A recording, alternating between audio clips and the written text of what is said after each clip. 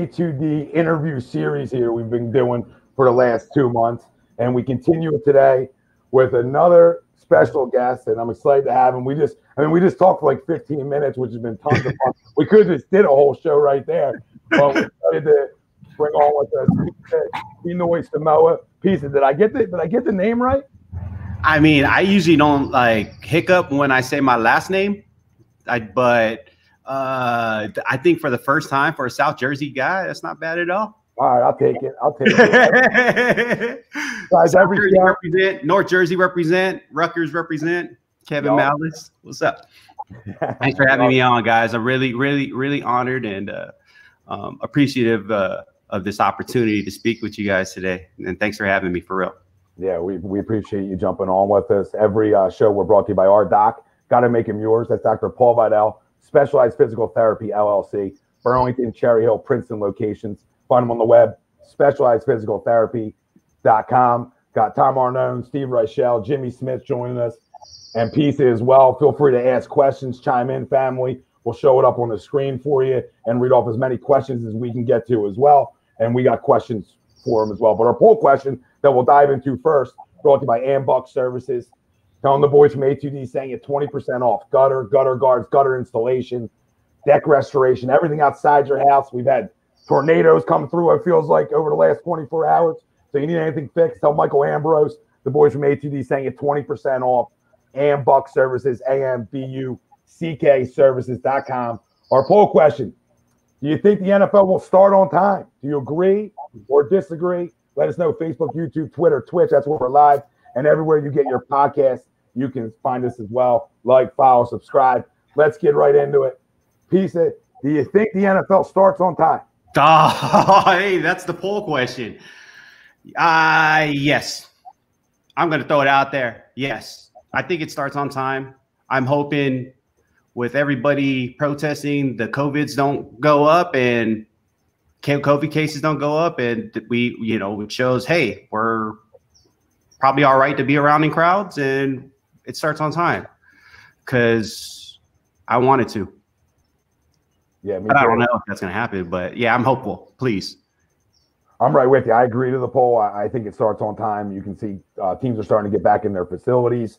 The coaches are allowed back in their facilities, so they're getting there. I always thought maybe there'd be like a 2-week pushback, but the NFL's been through this whole time has been on schedule. They adapted. They've been on schedule, so it looks like to me, the biggest business out of them all will start on time. And if the NBA comes back, like it looks like July 31st, they're the ones who sort of stepped out the door first and shut everything down. I feel like they sort of led the way on this. So them coming back July 31st, I agree with the poll. I think NFL follows suit and is on time. Boyd?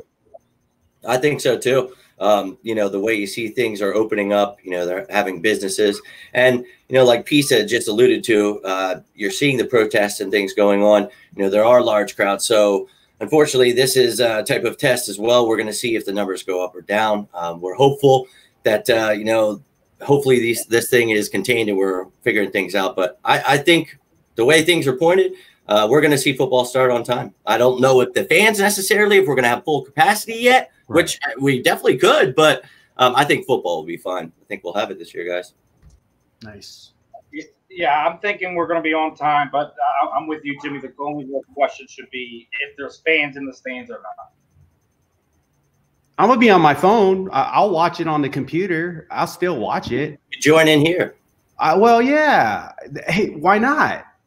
Right. I'm thinking this new wave, this whole style, the virtual world we're in. Honestly, this is my opinion, obviously. So me personally, as a player, do I want fans in the stadium? Absolutely. But then again, I think about like when I used to play in my front yard, and maybe my mom would be watching or somebody would be watching. But at the end of the day, I just played because I loved it. And I think, the passion for the game will show. And obviously, people are going to have their phone. So they'll be watching. It's Sunday. What else are you going to watch on Sunday? It's Sunday fall. Like, you watch football. And so obviously it's not going to be cool that you're not there at the game. But for me, who uses Sunday ticket already, for me, it's not going to bother me that much. So, I just hope the cases don't go up so that we are looking at an on-time start and, just keep it rolling. But that's just hopefully that's just wishful thinking, maybe. I don't know. What do you guys? No, I mean, I like to talk things into existence if I can.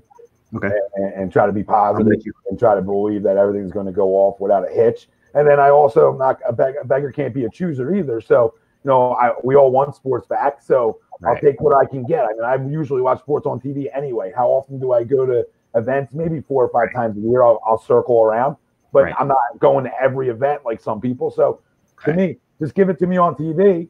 And when the time fans can come back in the stadiums, then you allow it.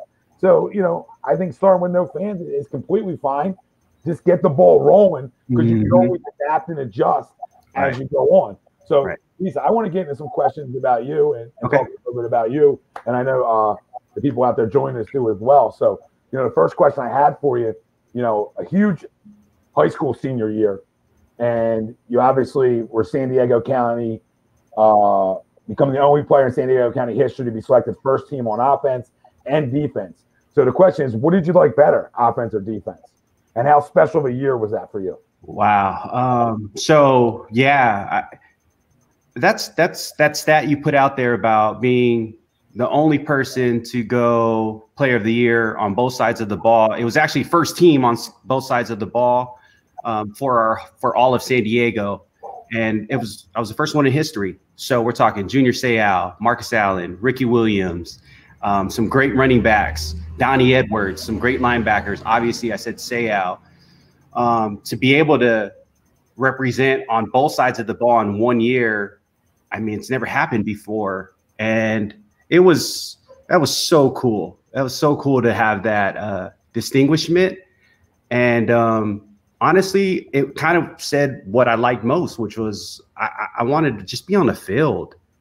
I didn't care if I was on offense or defense. I was still on the same team. And so for me to be able to, have an influence on whether we scored points, having an influence on whether we didn't allow points, man, I wanted to be in the mix. I didn't want to sit on the sidelines. I didn't want to, if I had to do special teams, I did it. It wasn't like I would want a break, but then again, if coach needed me to cover a kickoff because we didn't want, the returner to return it back. All right, coach, whatever you need. And, just being on the field, I didn't want to leave the field. And they had to usually carry me off like I was cramping. And so that's what happened. Eventually I'd end up cramping, they'd rub it out on the sideline and I'd run back in. So honestly, but I got to say, I enjoyed scoring touchdowns. There's so part of me wants to say offense because I love scoring touchdowns and oh man, I'm the guy. So part of my ego loved offense. But then a part of me just loved the grittiness of doing a job that nobody likes doing. Honestly, I didn't like tackling people. Tackling was like, oh man, it hurts. It sucks. I don't want to do it. But you did it because you had to.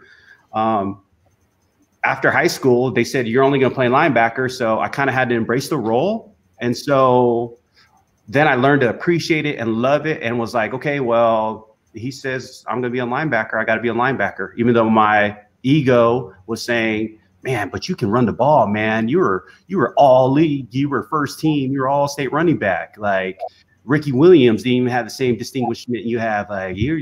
And so those battles were there, but at the end of the day, I trusted the coaches, and I think linebacker worked out. It's a long way to answer the question of what did I love most. I just love being on the field, man. Honestly, it's a great answer.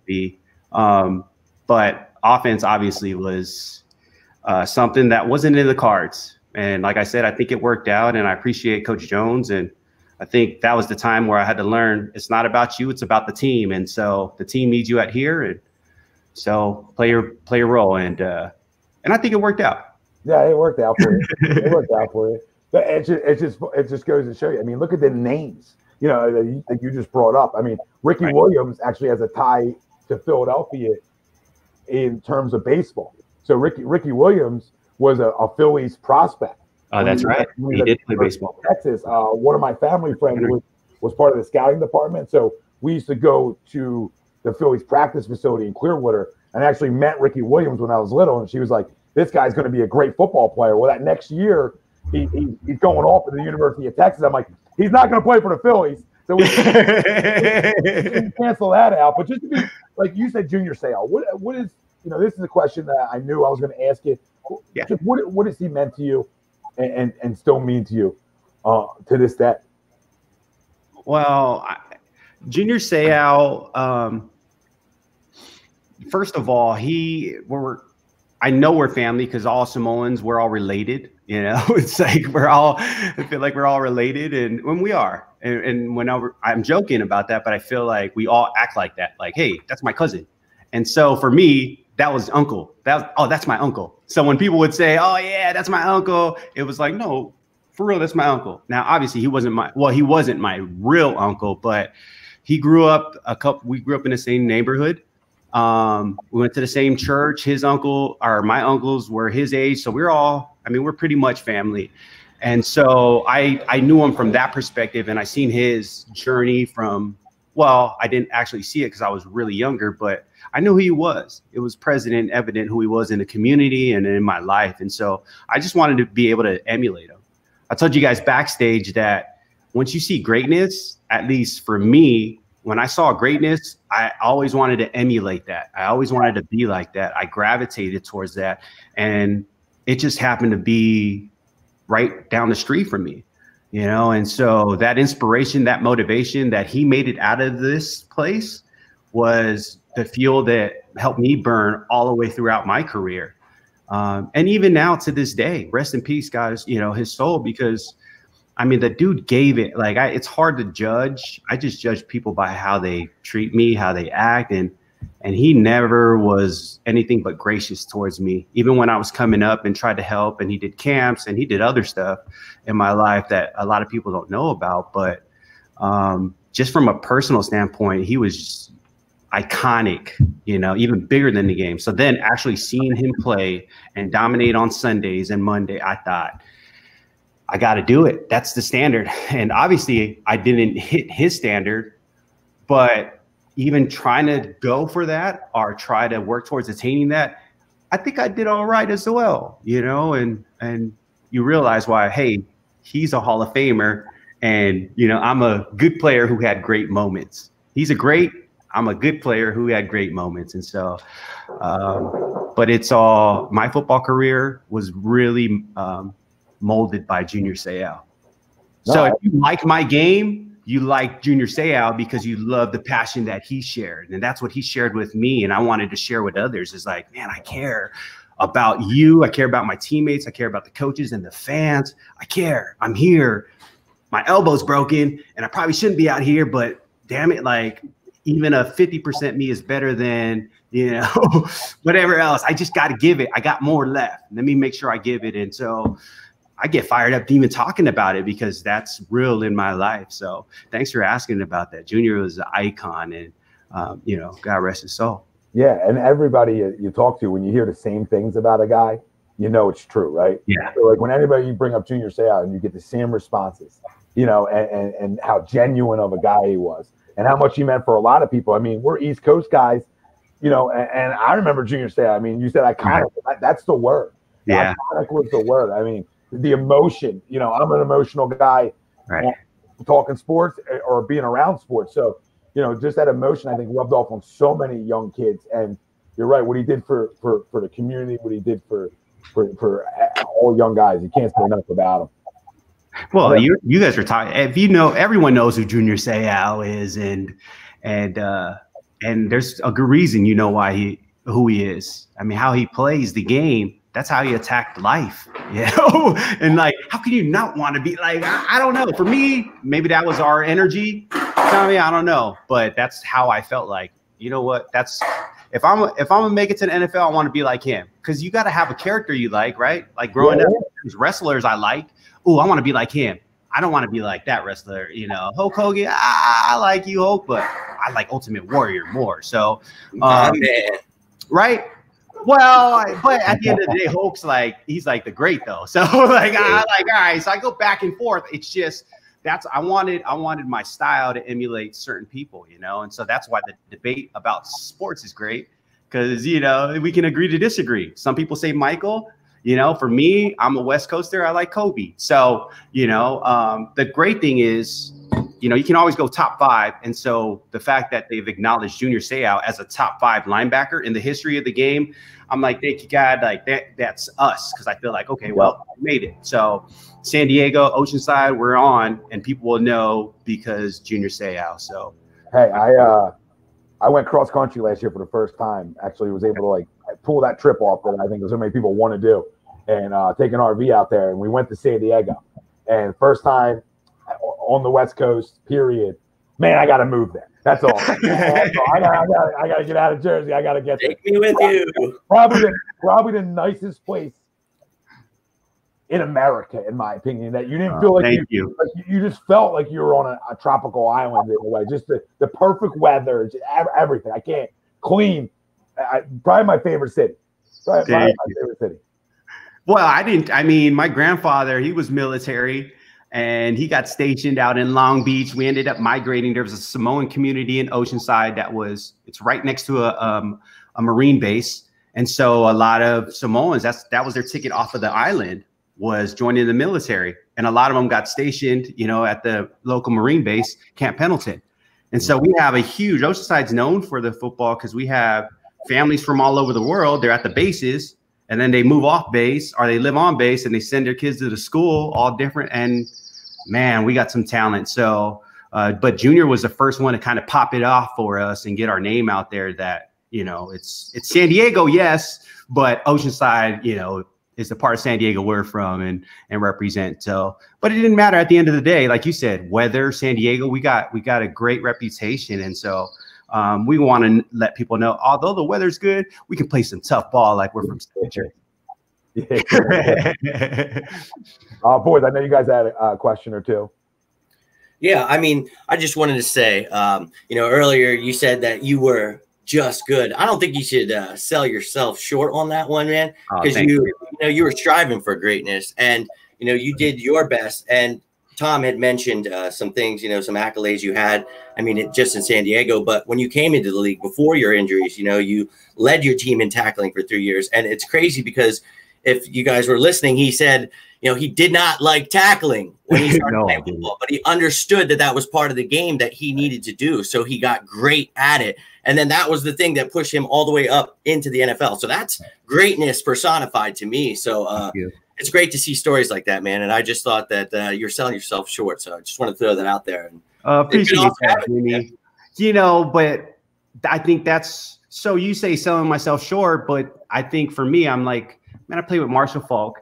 I love that. I play with, you know, Aeneas Williams, Orlando Pace. And so I think when the bar's always up there, then, you know, you're always like, comparing yourself because there's levels to this game. That's not like I'm not dumb.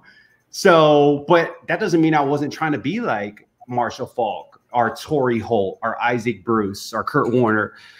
I just understood, hey, there's some factors and variables that, you know, would help along the way. But in the meantime, just be the best you. You know, you see things, pick whatever you can, and hopefully you will become them, you know. But then again, you realize it can't be for everybody. If everyone could be great, then it wouldn't be great. Right. And so that's why I just want to make sure that when we distinguish it, I'm giving due props, like, but thanks, Jimmy. I appreciate that. I'll receive that. I mean, I ain't gonna say, hey, I'll like your comment. I'll go ahead and like that. Tap right there, that comment, because, you know, I think it's good to receive it. And you know, I was like the ugly duckling growing up. And so, you know, that's my own issues, but thanks, Jimmy. I appreciate that. Well, before you came on, we were saying you're a tackling machine. I mean, before you came on, you know, that's all you did for a guy who, like Jimmy said, and you said, like, that didn't like tackling early on. Right. That's all you ended up doing. So, well, I mean, it's crazy because I'm at the combine, I measured out at 6 foot and I was standing really straight. I mean, core was tight, everything. I was like back, shoulders retracted. I was so, but I'm not big. And so for me, I just thought, okay, if they think I'm small, I have to show them that I'm not small. And so, all right, what do they want me to do? Tackle. I mean, I'm on defense, so what the heck is? I mean, your job, I think, is pretty clear. Stop them from going to that, crossing that line over there. You know, so you know, I just try to tackle, man. I think that shows like your heart too. I think that shows where your heart's at. If you don't want to tackle, and I wanted to like I was small, so I had to show like, all right, if I don't tackle this guy, I'm not doing my job. If I'm not doing my job, I'm gonna get fired. Plus, I just look bad. You know, you don't want to be that guy. Don't be that guy who goes in the locker room and, you know, is scared to tackle in the NFL locker room because you actually might not even make it to the meeting. They'll cut you now. So it was something I try to embrace, you know, and show people that, hey, like, I just keep on working, just keep on plugging away. And it doesn't get as much props because it's like, oh, that's your job. It's a tackle. But honestly, I was prideful when the coaches would show the film and say, like, look at this guy. He's always around the ball. Why is that? And they'd have the pointer and he'd be pointing like, look at Pisa. He was on this side of the field and look at him over there. You know, and this is with injuries. Like, I think it was when coach said, hey, everyone to the ball. I was like, everyone to the ball. And then when you get there, like, get there with an attitude and ready to freaking crush them. So I don't know. Maybe that's an old school in me, but. Well, that's great. I think you replicate today's linebacker big time. You know, a guy able to go sideline to sideline. You know, I think that's where your linebacker position has really gone. You know, where I don't want to say the middle linebacker's gone, but the 260-pound, 250-pound middle linebacker is sort of not going away, but more NFL teams are looking for speed at the linebacker position. Guys who can cover and guys who can get to the football in a hurry. And I think you really you were early in that. Is the credit I'm giving to you. You were early. Yeah, no, thank you. You know, when your body type and the way you played totally fits like, you know, linebackers today. I mean, I can name off a bunch where it looks real similar. Right. And, you know, I know the Cowboys in the 90s sort of tried to get them fast linebackers go sideline to sideline. Remember Dat Nguyen? Yeah, Dat Nguyen. Yeah, right. Yep. I mean, London Fletcher. Oh, yeah. Zach Thomas. Derek Brooks was considered undersized. Oh my gosh. There was guys that I looked up to that were smaller and motivated me. Like, okay, well, if they're doing it, then shoot, I could do it as well. I mean, I picked my game from so many people. I just love the sport, you know. And if I saw something that they were doing that I liked, I was like, man, I want to try that. Peanut Tillman, peanut punch. Oh, towards the end of my career, how do I adjust and get better? And that's the thing is, if you don't adapt your game and get better and add more value to yourself, why, if you're a team, why would you keep somebody on if they're costing a lot of money and they only play one position? So you asked what position I like most. That was a good thing about loving football because you were asked to play special teams. And sometimes you would have to be a blocker on kickoff return where you have to turn around and, you know, block a guy who's running full speed. Yeah. So, and then that's not easy, but I loved my job and I did my job to the best of my ability. I think what I love at least about my reputation is that nobody can challenge whether I played hard or not. Nobody can challenge whether I left it on the field or not. And so did I miss tackles? Absolutely. Did I mess up big plays? Absolutely. But then again, I ate it, I accepted it, and I was trying to get better. And sometimes I did, but a lot of times I didn't. And that's why I think, well, that separated me from great. So I was good. So that's where I had those great moments, but I was a good player. And Mike, I think it's McCarthy over at Dallas. Yep. He's the one who said that. And I thought, you know what? I resonate with that. I'm a good player that had great moments. So, but thank you guys for recognizing. I mean, I play for us little guys, you know, who can't be out there. I mean, I represent so much more than myself. Because if it was up to myself, I wouldn't want to do that. I wouldn't want to chase people around. Like I told you guys, I didn't like tackling. I like running and scoring touchdowns.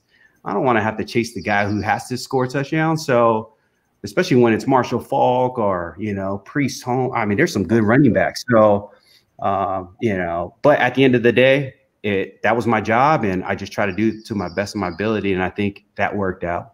Oh, absolutely. I mean, listen, we talk about it all the time. Guys get on guys in this city, you know, blown coverage, blown this. And it's like, man, it's not Madden.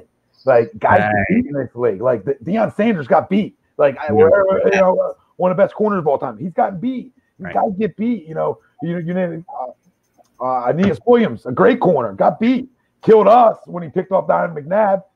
For you guys end up going to the Super Bowl that one year. But besides that, I mean, it got beat. So I mean, everybody gets beat. Even the great ones get beat at times. So it's like, you know, but as long as you can, like, I think when you talk about the NFL and any pro player, when their career's over, if you can say like what you just said, hey, I left it all out there every play. Right. I gave it my all, and I have no regrets on how I played the game of football. Right. I think that if so many guys can go to sleep like that at night, it allows them to feel great about what they accomplished. You know what I mean? And I think it's so important to be able to tell yourselves, like, hey, I did everything I wanted to do. I played the game at 110%. I practiced hard. Everything I did, I gave it all, and I have no regrets. And I think that's the most important thing in anything in life. Amen. That's the lesson, right? And that's what I loved about it was like, man, if you turn on my film, that's my autograph. All right. Yeah. Was it perfect? No, but it's all there. You know, I left it all out there. And I think, man, Philly's a tough place to play. I remember that year we opened up out there, and I think McNabb and then they must have scored on the first 4 drives. And it was the opening, you know, it was opening the season. I think it was 2006, and it was hot and the crowd was going wild and you guys were clowning us. I mean, Westbrook was rolling at you guys. Your team was good, man. And I just thought, man, this is a whole nother level of ball out here. That woke up a guy from St. Louis. I was like, dang, man, shoot, I would love to play here. You fans love this stuff, man. We need a linebacker, Pisa. We need a linebacker. So, well, now you wouldn't love me if I had to do it now, but I'll lay it out there. Like I'll put it out there. You know, I don't know how long it'll last, but hey, I'm down. Hey, but yeah, I mean, I love that experience. I mean, that the culture that Philly has for sports, all sports, not just football, all sports. It's just amazing. So, I mean, even another honor to be on your guys' show. Thanks for having me. Just a St. Louis Ram guy, bro, from San Diego. We appreciate it. Hey, I always said, like, we're going to start with Philly sports, but our goal is to be, cover everything around the country. You know, that's our goal. We start with our roots, but we're all fans of sports, period. So we're fans of the game. You know, and I think a lot of Philly guys don't get credit for that because we're so diehard into our teams, but we're diehard with sports. Right. I'll argue about LeBron. I'll argue about anything. You know. Right. That's what's great about sports. So, Steve, I know you got a question. Yeah, I want to get one before we get Chris on here, but you were just talking about Junior and stuff like that, and I just seen another question kind of relating to something I was going to ask Chris about. Obviously CTE plays a part into all athletes who kind of play these high level contact sports. Do you feel that we're really getting enough attention to it? And enough is being done in both of these sports, both where we're talking about boxing or combat sports or the NFL. Because obviously we've seen cases where players have taken their lives because it wasn't being done. Right. Almost kind of like how what we're hearing right now. People have been screaming from the top of their lungs about this, and nothing's being really done about it. As far as what can be done to give these athletes a better quality of life moving forward. Yeah. Thanks for asking that question. I appreciate that, Steven. That's a good question. And then, you see that I kind of went like political with my intro to my answer. But no, I'm not going to go political. Honestly, the game is, and this is me because I'm a coach and I coach high school ball. And the clinics that I go to, the way we're teaching the game now and the language that we are using towards the game now has changed in a good way for the good. I double said that, but like taking the head out and using our shoulder tackle, it makes more sense. I think about some of the times, like some coaches used to just tell me, and you really felt like it, like run through a wall. And I'm like, all right, coach. And then just run at the wall. Back then they used to, like, I remember hearing like parents when they would talk about me because I was really active, they'd be like, oh, he's hyper, huh? And I didn't realize they were talking like hyperactivity, which I think they're calling ADD now, or ADHD. But for me, it was like, it was natural. Although I didn't like tackling, I liked physicality. So honestly, for me, I feel like as a man, like I don't know, like it's a nice outlet, so I need it. But I didn't need the whole run through the wall, like with your head down and just go as fast as you can. Like, so I'm glad it's changed, and I think it's changed for the good. And I know, like for me, my part is making sure that when I'm saying, hey, this is the way you tackle, they appreciate that it's from someone who's actually been at the highest level. And so they can say like, okay, well, if he says this is the way to tackle, then I'm going to listen. And so being able to play a part in that's super vital. But so seeing it, I think the game's changing for the good. And honestly, I think we just got to be careful with some of the ways that we go about trying to introduce it, because sometimes I don't want to take away the tenacity or some of the physicality in the sport, because to be quite honest, a lot of the game is about intimidation. I mean, if you think about, it's just, I mean, if you're scared to do your job because you know somebody's going to hit you super hard, that plays in a factor. And I don't think we should discourage that. I think that's kind of the point. So now how we hit people and stuff, I feel like, okay, there could be a right way to hit it. And I think the NFL is addressing it. I think with some of the technology we have these days, they're addressing it with the equipment. I mean, these kids are wearing way better equipment than we wore. Their fields are way better than what we had. And that's a good thing, though. I remember coming into the league, and when we played at Philadelphia that year in 2006, some of the older guys talking about what the old veterans stadium looked like, and thinking like, man, I'm glad we don't have to play at that stadium. Hearing how about those conditions, right? Yeah. So I like, from where it's gone and how fast it's happened, I feel like the game is in a better place than what it was. And I'm happy that I helped play a part. Like, I don't want people dying from CTE, but at the end of the day, we're all going to die.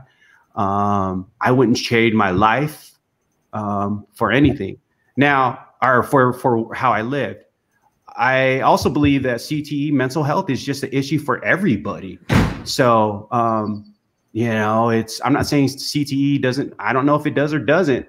For me, I'm still kind of young, and I try to do things to combat it because I know it's there, but I don't want to not acknowledge it by, pretending that, no, it's not real. It's not. No, I mean, it might. I'm not saying people are lying. I just know for me, okay, well, if it is, what can I do to make sure that, I stay on my game and, just try to do the best that I can with what I have. So, because actually I can't reverse it anyway. So what do you, but I mean, so yeah, I mean, it's tough because seeing Junior and what he was going through, it always sucks. You hate seeing that kind of stuff happen. But then again, I'm like, well, I got to show that people can still be successful even after they're done playing, and stay active. And so that's kind of the space I'm in right about now.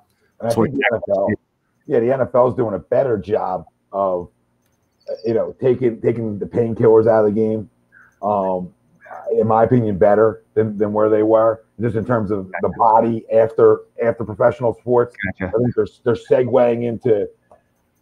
I don't want to get into this whole game, but they're segueing better into more like a marijuana use. No, so don't even. I mean, before when you started saying that, I thought, man, I wish they would allowed more, CBD usage and of that, because my body would feel great. Like, but it was weird because I felt like when they were shooting us up with the other stuff, it was like, I don't know, man. It just didn't. It was scary. But you did it because, okay, everyone else is doing it, and that's the way we've been doing it, and so it works for them. But man, I mean, that would leave me in some serious. I didn't feel good afterwards. But I didn't have any alternative because I didn't want to get popped. Because how does that look if you get popped?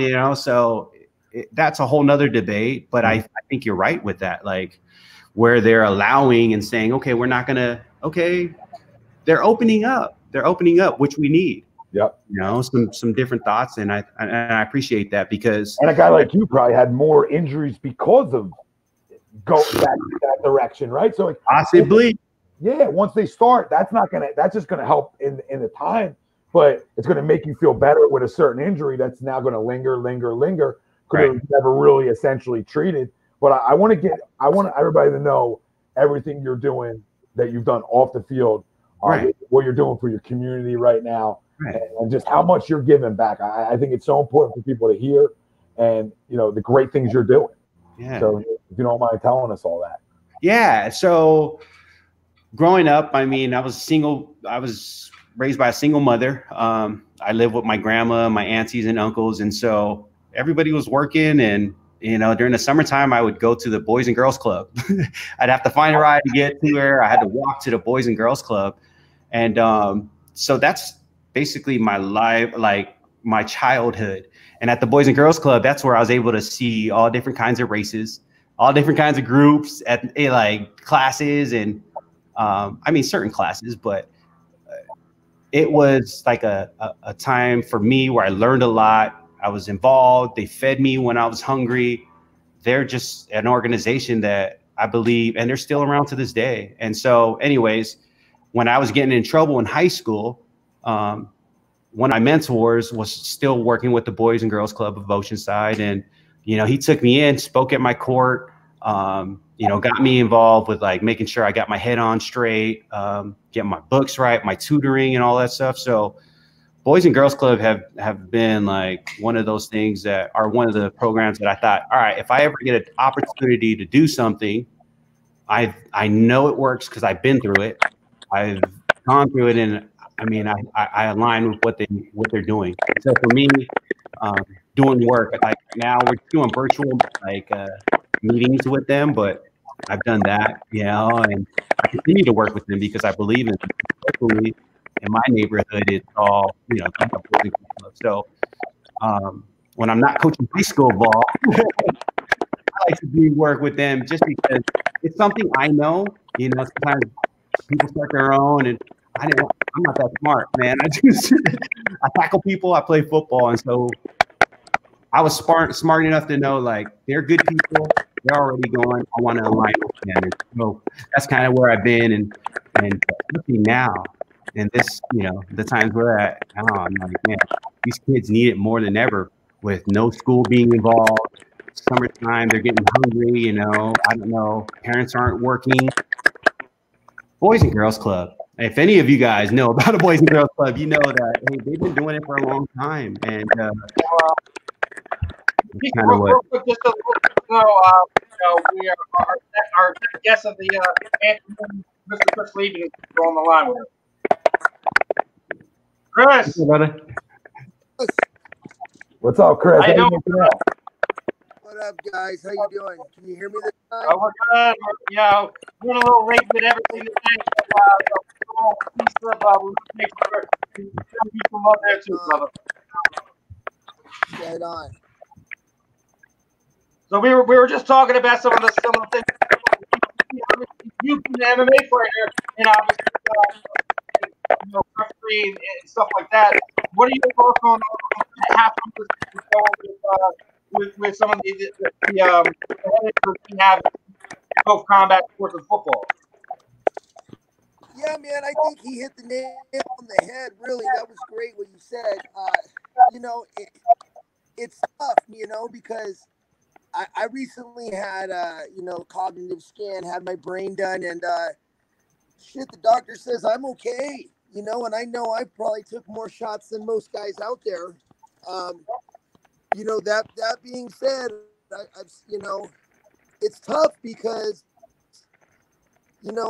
I wouldn't trade what I do for anything. I think that it's unfortunate, but it's a fact that, hey, there's a dirty side to all sports, like whatever you do. I mean, whether you're on the field or you're in the ring, in my case, in front of 20, 25,000 people fighting, you know, I get to be that gladiator and in that spotlight, and that's what I dedicated my life to. You know, I've kind of committed to taking some risk, you know, and that's part of the game, you know, is taking those risks. That being said, you know, we want to minimize them as much as we can and still keep the purity of the sport, if that makes sense. Totally. Yeah, makes a ton of sense. I mean, you have to be careful with it. Like you said, it's something I think that both sports are doing, and there are dirty sides where it's hidden and things like that. But it's one of these things where you have to be happy where it is moving forward. I'm sorry, you're breaking up on me a little bit. Can somebody repeat that? I hear the other guys loud and clear. Yeah, Steve, inbox me that question because I couldn't hear you either. So inbox me that question. Is it Steve's mic? Because I'm hearing a little. Yeah, I'm getting the same like. Chris Leben feels like in my ear. Steve, go ahead, try it again. Try it again, Steve. Am I good now? Yeah, I hear that. I hear you now. All right. No, just like where we are now, like I think we're a good place moving forward. I think more athletes, I think, to kind of put a light on it, so we can kind of get it in a place where you guys have better quality of life after your career goes. Yeah, I think the question really is for both of you guys is what have you know, a piece that we talked to you a little bit about it. You were getting into that before Chris came on, but what are you guys, you know, doing just for want to know what you're doing for the community after sports? I think is what Steve was going with that, and for your sport itself. What am I doing to the community for the community through my sport? Is that kind of the question? Steve, was that it?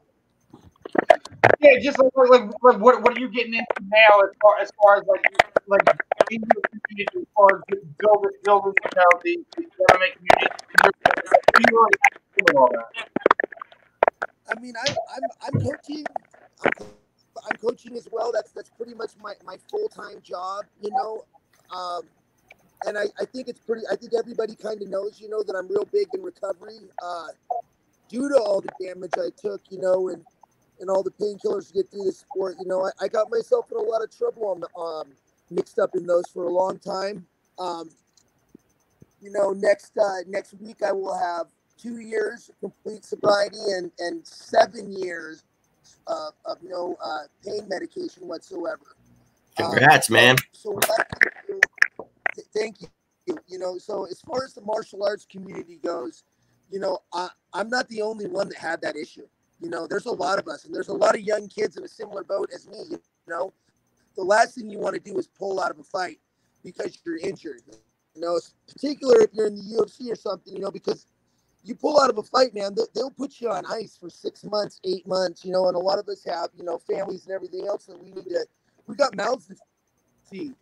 You know, so it is kind of an ugly part of the sport that, you know, you do fight injured. You have to fight injured.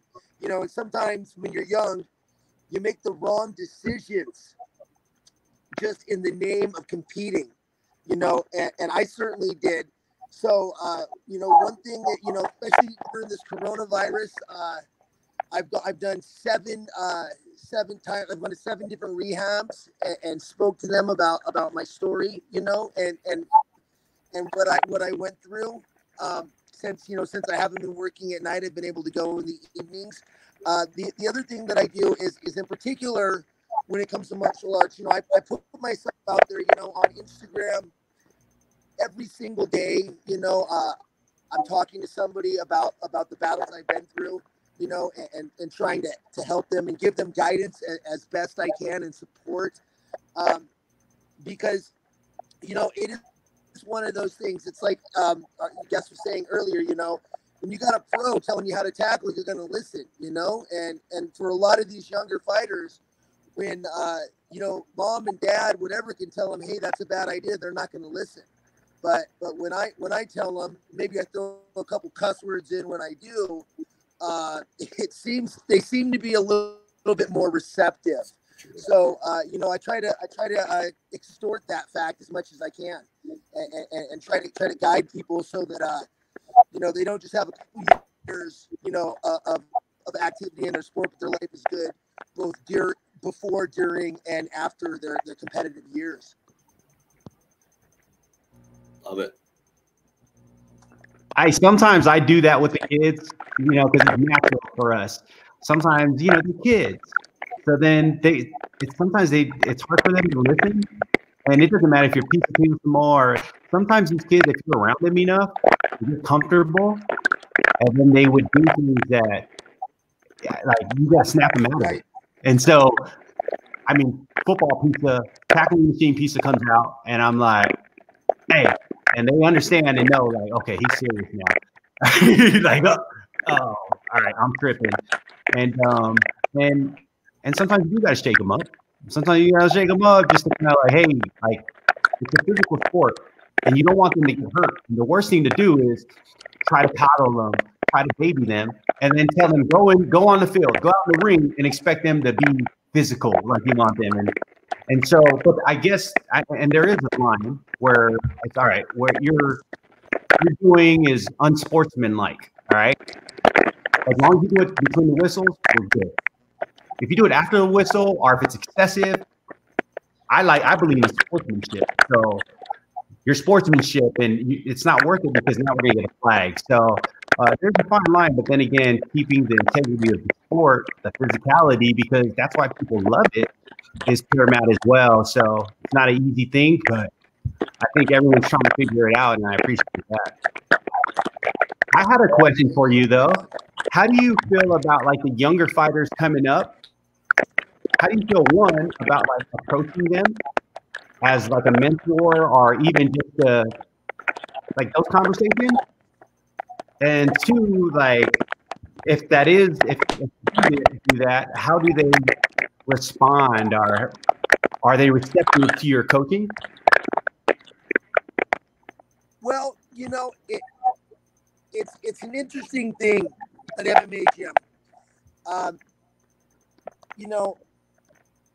A lot of the kids, that we get in particular, they weren't college bound. They grew up fighting already. So they're a little rough around the edges. So, you got to, in my case, luckily, I'm still young enough to get in and mix it up with them a little bit, So, I get in, I take their best shot, I give it back to them, and then maybe at the end of the round, the first day, I might just point out one little thing, but it's a slow process to earn somebody's respect. You have to, first you have to demand it, with a lot of these kids. You have to demand their respect. So, I take my time. I don't start trying to change everything in their life and in their game in particular.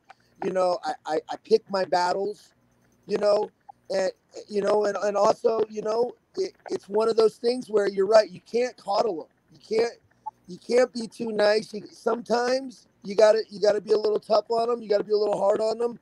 And then sometimes you gotta flip your hat around, when shit gets serious, and let them know that you're there for support if they need it, So it's finding that balance in particular.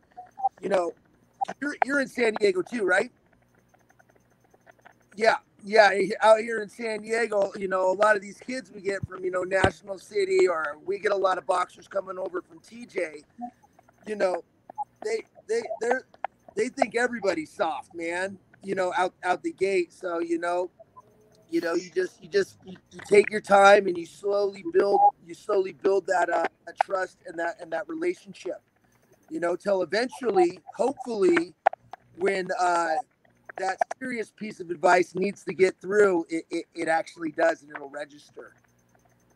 That's so awesome. Sorry, guys, I didn't mean to take over the show, but I did see an interview of Lil Wayne, and he was interviewing a fighter.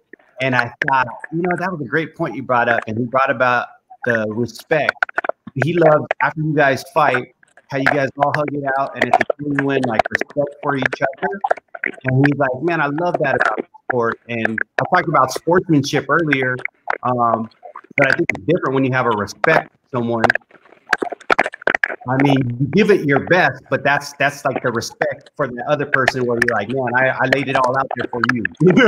I'm trying to win, you're trying to win, and it's all good. We settled it, we fought, and I thought, man, he's right. I love the respect for each that you guys have for each other, and your guys' community is awesome, man. And I think it's so cool what you're doing. I mean, teaching these kids, because they're all not going to play football, like you said. They're not going to go to college and play football. Hey, I like listening to you guys right now because you guys, for me, coaching youth sports and AAU baseball, I think it's important for me to hear what you guys have to say on how you go about coaching the youth of today. It's important for me to hear it, and it can help me do a better job because we are setting these kids up for life lessons at the end of the day. And I always tell kids, hey, life's about some failure and some speed bumps. So how do we get over it? Right? What's our response to everything? Right? And I think that's my common theme to kids. What's going to be our response? Right? We make an error, or we miss a tackle, or we get knocked out in a fight. What's our response the next time going to be? How are we going to get back into the gym? What's our work ethic going to be? And that can go on for all life, right? That's right. I always tell them, I say, listen, man, whether we win or lose, we look what worked, what didn't work, what needs improvement. You never, just like you never had a perfect play, you never had a perfect game, you never had a perfect fight. If you have, it's time to retire. And listen, nobody has to like losing. I'm the first one to tell you. I will lose gracefully, but I don't fucking like it. You know what I mean? And I think a lot of times you'll learn a lot more from a loss if you handle it properly, but it's what are you going to do after that loss? How are you gonna handle yourself? Because that in particular, I can only speak for martial arts. That's what I've done my whole life. But how many times have we seen guys get all this momentum, all this steam? They're unstoppable. They lose one fight, and then they lose their next 2 or 3 fights straight. It's momentum is such a real thing in our sport. And it really is a skill to learn how to overcome a loss and get back in there and compete well. With my son, we're doing this competition. My 2 boys. So one team is me and my younger boy. The other team is the neighbor and my other son, my older son, and we have battles and we play and there's rules. It's basketball, but after and it's heated battles because whenever I play, I only know one way. It doesn't matter if whatever I compete. I don't want to lose like you. So anyhow, we've been we would lose, and after the game, I'm like, you still got to shake his hand. All right, let's shake hands. All right, and his deal was he didn't want to shake hands. He'd want to walk off, and I'm like, hey, bud, this is part of it. If you don't like, feeling this, then you got to win. And so we lost 2 championships in a row, and then the third one, it was 9-9. We're going up to 11. 2-1, and I had to call a timeout. And I'm like, dude, if we lose this game, because they came back from 9-5, I said, dude, if we lose this game, it's all because of you. I said, I've been scoring all the points. I've been playing defense. I've been playing hard, and their guys taking advantage of you. If you don't step up, we're gonna lose.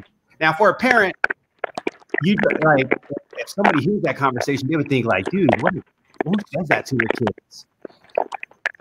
But what made me proud was the next play, he steals the ball from the kid, makes a point, and then, we ended up winning the game.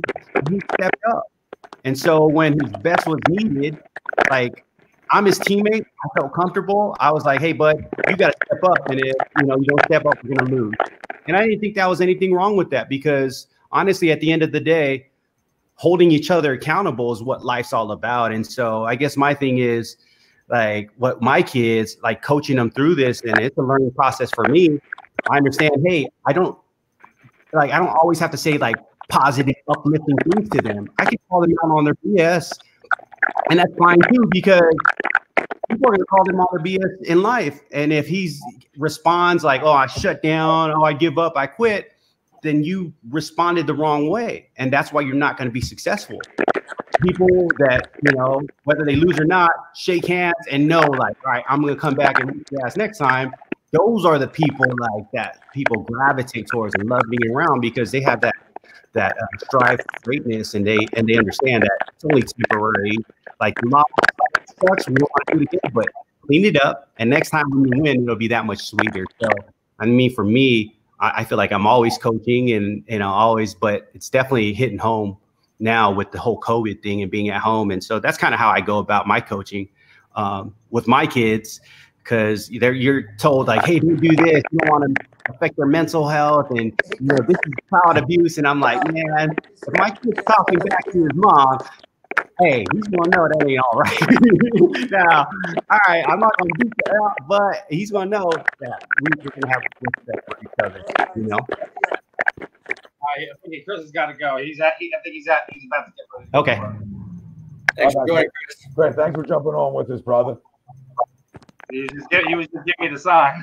Hey, make sure you guys shoot me his info. I'm hitting him with a follow. I love when I hear people. Well, yeah, man. When you can relate to somebody, because it's like, man, oh, that's the same thing, and that's what UFC. I'm like, dang, man, those dudes, same battle we're going through. So maybe we are all in this together. Yeah, I thought it was cool that you guys are, both West Coast guys, and we weren't expecting to have you guys overlap, and I think it was really cool that it worked out that way.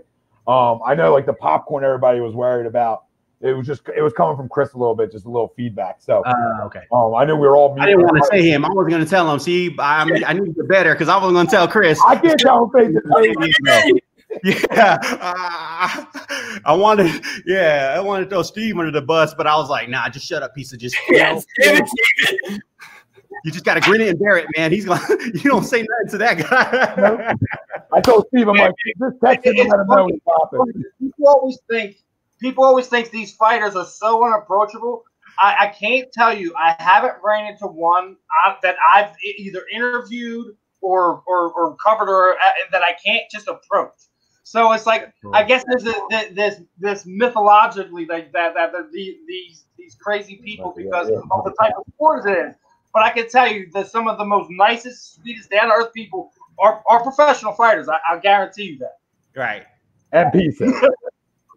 He apologized that he had to go to work. Chris, if you pop back in, we love you, brother.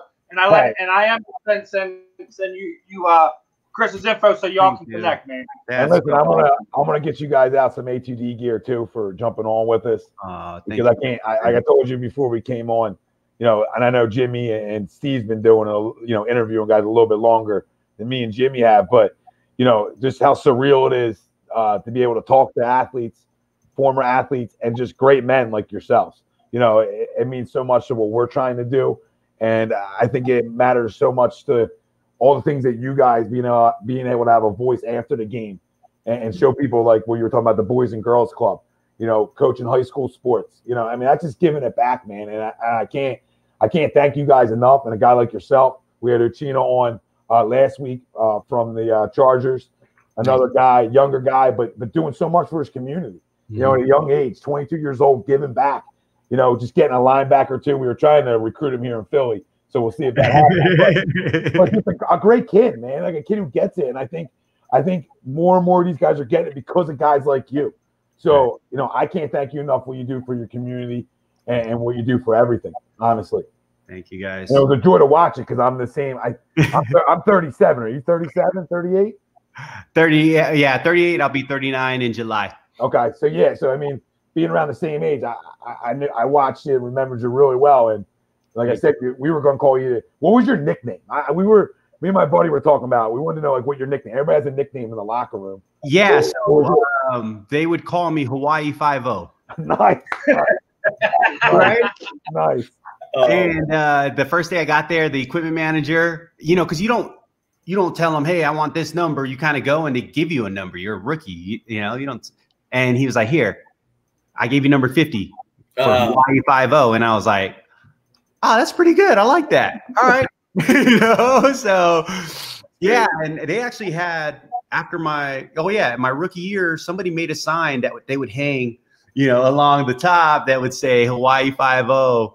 And they would, and they would play the music sometimes. And I was like, yeah, now that was like my moment to shine. And, you know, but sometimes it's hard to look hard when you're doing like a surf like pose, you know, you don't look too tough. So you got to work on that a little bit. Thanks for what you guys do, man. Thanks for having me on and allowing me this time to, you know, just vibe with you guys, because, you know, like this is cool. Being able to communicate with fans directly, guys who are hustling.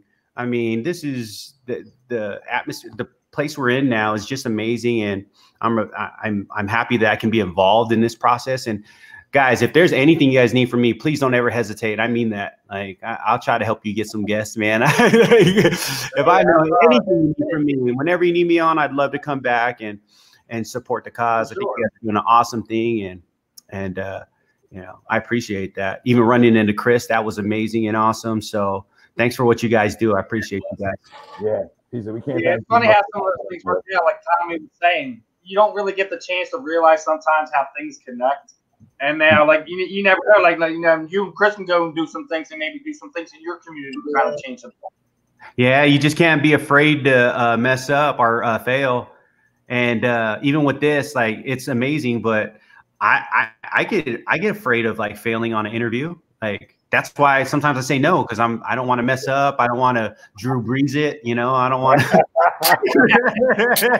I had to do that one. I had to slip that one because I'm a big Drew fan, and you know, I like how some of the teammates have rallied around him. But you know, he spent some time in San Diego, so Drew's a good dude. But so sorry you have to be the brunt of this joke, but but no, I do appreciate these opportunities to spend time in the community, because you don't get to do that as much when you're playing. You know, I know some guys go out there, but I think it's a little different, and you know, it's something I can definitely get down with. Thank you guys. Yeah, again, holding it down. Yeah, I mean, listen, for you to spend an hour with us, that's what I can't thank you enough for. I mean, it continues with all you guys and coming on and just genuine dudes, and we definitely want to have you back on again and talk more in the coming months. So can't thank you enough, and keep crushing Boys and Girls Club. And what high school team are you coaching? I never asked. Mission Hills High School. And so I coach freshman ball. Right now I'm the defensive coordinator / linebackers coach. And my son's going to be a senior next year. And I sent him to that high school because I didn't want to have to coach him, and I wanted to put him around good coaches. And these are the coaches that coached me in high school. And so I know they know about the process. And so I had to let go, because even me, he doesn't listen to me. I'm like, man, if you would have did this, but it's just, it's unfortunate. It's sad sometimes, but I'm like, hey, all right, well, at least you're around coaches who know. So I trust that. So yeah, I'm coaching freshman ball. I love it. High school was a great pivotal time in my career, and you know, and it's a chance for me to give back and grow the game, because honestly, we need to get better with our coaching. So I'm like, all right, this is where you have me. I'm gonna do the best that I can, because that's the only way I know how to do it. And those kind of lessons carried on. And so not being afraid to fail, I'm like, man, it's freshman. I went a little, yeah, but hey, then again, it was new and I tried it. So thank you guys for having me on. I loved it. Please, you got my number. Hit me up anytime. Send me Chris's info too, please, Steve. Well, appreciate that. Well, we'll get you some gear out. And please. Quentin says, shout out San Diego Spring Valley in the house. So hey, Spring Valley. Shout out Spring Valley. 619, stand up. Thanks for tuning in, Quentin. Sorry I couldn't text you back, man. I'm not that good at technology yet. Pisa, thanks for jumping on, brother. We'll talk to you guys. Thank you, Pisa. So, guys, that's we got a close up there. We ain't trying to get that close. So, man, awesome, and can't thank both of these guys. I mean, this is another guy. It just shows you how genuine a lot of these athletes are out there. That you don't realize how much they're giving back to the communities. I mean, that's Uchina, and Pisa in a week span that are both so much involved in the Boys and Girls Club of America, and both guys on the West Coast, and then not even talking about Chris and the things Chris does for youth sports, and both of these guys, man. I mean, two guys on at once, giving back, right? And talking about, you know, how important it is, man, because when you talk about youth sports in any way, like our kids are going to respect you. One, if you've done it, that respect comes with that automatically, right? So if you played, you get the respect. That only goes so far, though. You got to be able to keep it. There's a lot of pro guys, former guys that I've seen that don't get it because maybe they don't know how to communicate the game well enough, right? These two guys being extremely successful in what they do, as you can tell, both great communicators, both genuine guys, and kids pick up on that, man. If you're genuine to these kids and you really do care about these kids, they see it, right? And then they fight for you. And that's how it works. And that's how you grow these relationships, right? You know, I've had my 11 since they were 8, right? So now they're 11. Like they talk about, there's times you put your arm around. There's times you got to, yo, let's go, right? So you got to have the give and take. And for me to hear how they go about it helps me out on what I do tremendously. And I think it helps a lot of people out that are either in youth sports, in high school sports, whatever, college sports, wherever you're at, man. These are two guys that they're killing it. We'll have both on again. Absolutely. I mean, shoot. I mean, Pisa should have his own show.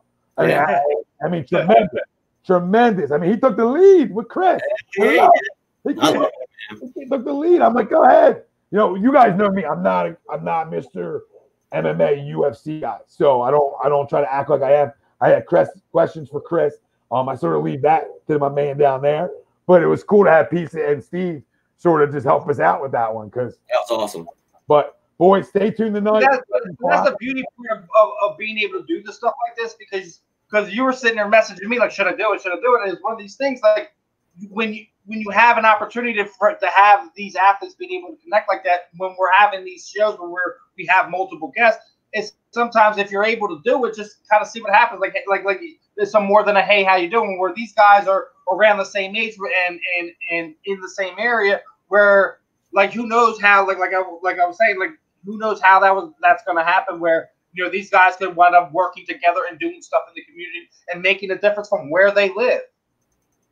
And it's something that we've been beating on this drum for a lot of our athletes to do for so long. You know, Tommy was just sitting there mentioning that guys kind of just don't get it. They lose that clout. It's because they don't go and do stuff like that. They just want to be like, all right, how much am I getting?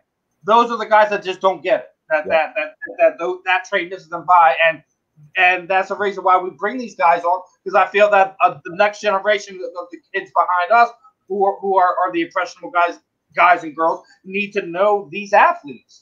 Absolutely. Yeah, they're honest about their failures. That's huge. We had it when we were kids. We had to go to the library and read stuff, where we have this technology now. And it's some of the things that Pisa was touching on, how cool it is that we're able to do that. It's some of the things that we can't make happen now because of where we are in technology-wise, where we are in life right now. No, absolutely. Real quick, I'll read a couple questions, just a couple statements. I know Prism says Pisa already in the A2D Hall of Fame 2020. You know that. You know that's true, my brother. Quinn says A2D fastest growing sports company, baby, and that's some real talk. You said it, man. Says sky's the limit. But listen, fam, stay tuned tonight. My boy over there, Jimmy Smith, coming to you live right here on A2D Radio. We talking birds with the family later. You know, the best in the business with it. So stay tuned for Jimmy at 7.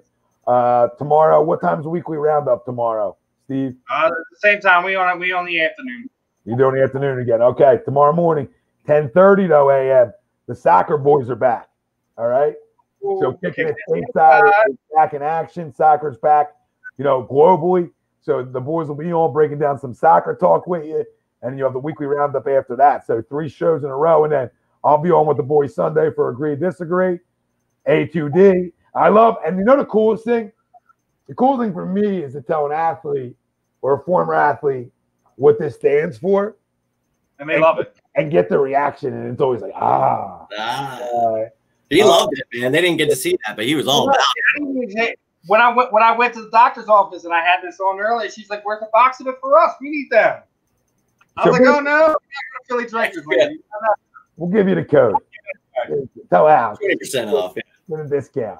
Get a discount.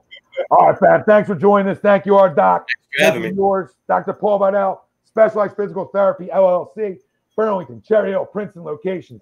Find on the web, specializedphysicaltherapy.com, as well as my boy Michael Ambrose and Buck Services. 20% off. Listen, the storms have been hit, man. Gutters, gutter guards, deck restoration. You need some siding work done. Whatever, my man's got you covered. Buck Services, AMBUCK Services.com. For Tom Arnone, Jimmy Smith, Steve Reichel, Pisa Tinoisamoa. We knew you were going to do it. Pisa Tinoisamoa. All right, Pisa Tinoisamoa. I got it. And Chris Leben. I got Chris's last name right? Yes, sir. Oh, good. I don't want to get knocked out, man. So for Pisa and Chris and you boys and all the family out there joining us, we love you. One more thing. Hold on. What's Prison got? Oh, you got one from Prison. There you go. Tom, would you love to see the breakdown facing early this year? He's facing over 10+ players at 10+ sacks. Prism, I know it, baby. I know. You talk to Ralphie. You go get Ralphie's goddamn head about it. Because Jason Peters needs to be back on this football. You gonna trust the crybaby? You gonna trust the crybaby? I ain't trusting the crybaby. You can trust the crybaby if you want to. Okay? I want a guy to think the bodyguard on this freaking football team. The bodyguard on. I should ask Pisa. What do you think about guys crying in the locker room? What do you think about that? Does that age well? When you talk about your left goddamn tackle, when you're talking about the second Tee Tommy up. The goddamn movie was made off The Blind Side. Shit, and we got that crying, and you all good with that? And we all trust Howie Roseman on draft day now. When did Howie be Mr. Draft Day? Tommy, want to hear something about it? I'm gonna give you a little bit more background information. Prism isn't even an Eagles fan. That makes it even better. No bias, no agenda. A2D is a no agenda goddamn platform. I can sit here and tell you when the Cowboys are good. I'll tell you when the Redskins are good. I'll tell you when the Giants are good. I don't give a shit. I can hate them, but I can be a realist too. And I think that's what separates us from the rest of the Philly goddamn market. When I tell you the Redskins defensively are going to be a damn problem, I ain't lying to you. When I attacked Ryan for telling me the Cowboys secondary wasn't good, when you forgot maybe the best corner in the NFC East and nobody wants to talk about, they still got, right? Everybody want to talk about. Everybody want to talk about Byron Jones. Well, the guy on the other side's better. the guy on the other side's better. I forgot him too, so I can't blame Ryan. Because I forgot him too. So I was trying to debate with him, so I went and was like, wait, they still got somebody I'm missing. And when I went and looked at it, I said, oh, they ain't bad. I don't know where, and then he's like, yeah, you're right. Because, we both realized it on the fly, shit, they're actually better than we thought, So we're going to keep it real, man. When I told you 2 years ago or 3 years ago that the Cowboys had the best offensive line in football, I wasn't just blowing smoke up your ass. Are you going to address this last one? Are we even going to address this last one, or you just laugh at it? Did he really say that? Well, Dylan, I'll tell you, your defense is upgraded. Not to where you need to be. Definitely better, but calm down. I mean, calm down. I couldn't do the show Wednesday because of the internet, but the Eagles were one of my 3 most improved teams in the NFL. And I'm going to leave you with all this. Roby Coleman is the best nickel cover guy in football. It ain't even freaking close. You understand this? The second, forget Darius Slay. Just take Slay away from it for a minute, okay? I went out and got the best nickel guy in football. When how important is it? It's the most important position to cover is the slot guy, right? Talking about it. Okay? Then I got Darius Slay. One of the best island guys in football. Then I got a D tackle nobody wants to talk about in Hargrave. Okay? And then I made one of the biggest moves that's going to be one of the best moves in the last 4 years for this franchise. And that's moving Jalen Mills to safety. All right? You heard it here first. Love it. Transition is going to be spotless. And Roddy McLeod is better than Malcolm Jenkins right now. So you don't like that? Come in my goddamn inbox. See you at 7. We'll talk about it. And Jimmy, see you later, guys. You can't end the show better than that. Tommy just finished it all. And Jimmy will take you home tonight with everything I just said, plus more insight and everything. Because my man knows his shit. Love you, brother. Love you too, boys. Great interview. Great time. I'll see you boys at 7. Take care, guys. Later. Guys. Go Birds. I got to end it, don't I? I do the same thing.